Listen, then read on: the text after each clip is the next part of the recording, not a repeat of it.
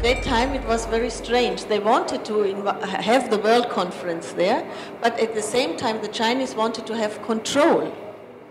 What is said and so, but how, even for a Chinese government, which is quite a strong one, how can you keep control over 45,000 women in the biggest gathering of the world? You can't. But they didn't let go, that they made themselves believe they can. But they can't. And then some of the women's groups in Beijing, they said, well, that's too political. And then for us, we said, everything is a women's issue. We want to democratize the UN Security Council, we want to have a share in the power, and we want to have different power shares. We should see the issue from the human rights perspective. So women should be treated equal as a human right. So engaging the men, how can we enhance and some of our colleagues, because it is not a totally different women's issue and we can't achieve, we are achieving, but to achieve more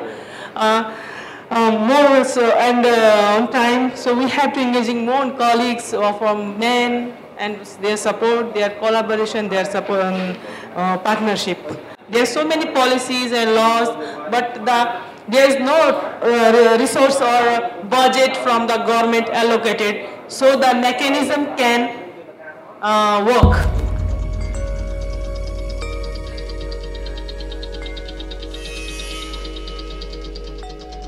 But we are lucky that Cambodia learned about participants from 185 countries.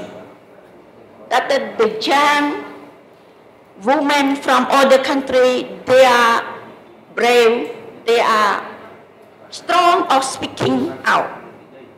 Very different to Cambodia, that the women shy and the women, they are lack of English.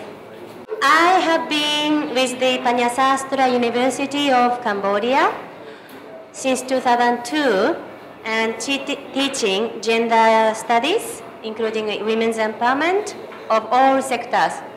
And for last almost 15 years with my young students, I have observed and enjoyed the huge development and empowerment of women, particularly among the youth.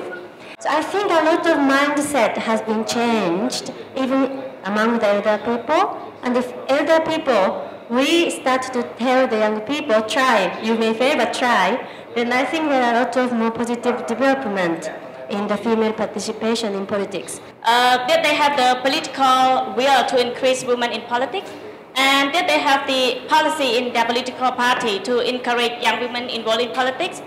Do they have the policy to encourage youth involved in politics?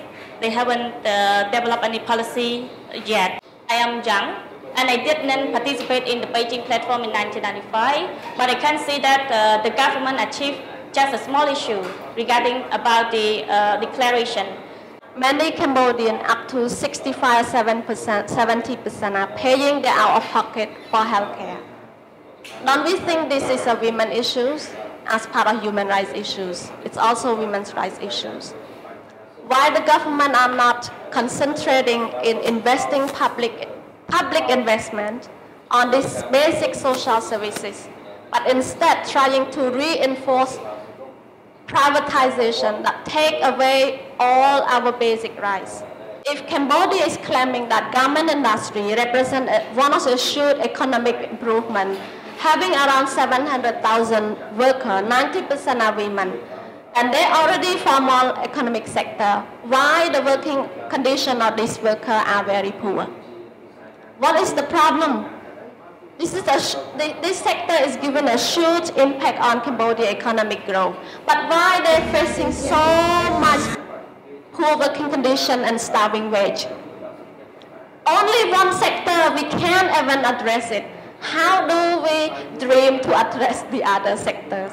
គ្រប់ទីកន្លែងការងារជាកត្តាធ្វើឲ្យស្ត្រីមានអារម្មណ៍ខ្លាចរអារៀបថយពីការងារឧទាហរណ៍ស្ត្រីដែលបានចូលរួមការងារហើយពុំបានទទួលអំណាចគ្រប់គ្រាន់ក្នុងការធ្វើសេចក្តីសម្រេចនានាចំពោះការងារនោះទេដូច្នេះទៅធ្វើឲ្យស្ត្រីហ្នឹងពុំមានសម្លេងនៅក្នុងការដឹកនាំនឹងបានល្អទេ ព្រោះថាផ្នែកគំនិតក្នុងការផ្ដល់គុណតម្លៃដល់ខ្លួនឯងហ្នឹងនៅមានកម្រិតធ្វើឲ្យស្ត្រីហ្នឹងមានរាថយថាខ្ញុំហ្នឹងភាពជាដឹកនាំរបស់ខ្ញុំប៉ុណ្ណឹងល្មមហើយខ្ញុំមិនចង់ទៅមុខទៀតទេមានន័យថាម៉េចថាបើសិនជាការមានកន្លែងខ្លះគាត់បានជាប់ឆ្នោតហើយបន្ទុកគាត់នោះបានអាចឡើងคล้ายទៅជាមេឃុំប៉ុន្តែគាត់ថាបើសិនជាខ្ញុំឡើងធ្វើមេឃុំខ្ញុំក៏នឹងមិនសុខដែរ So we don't need to be quiet, we need to speak out.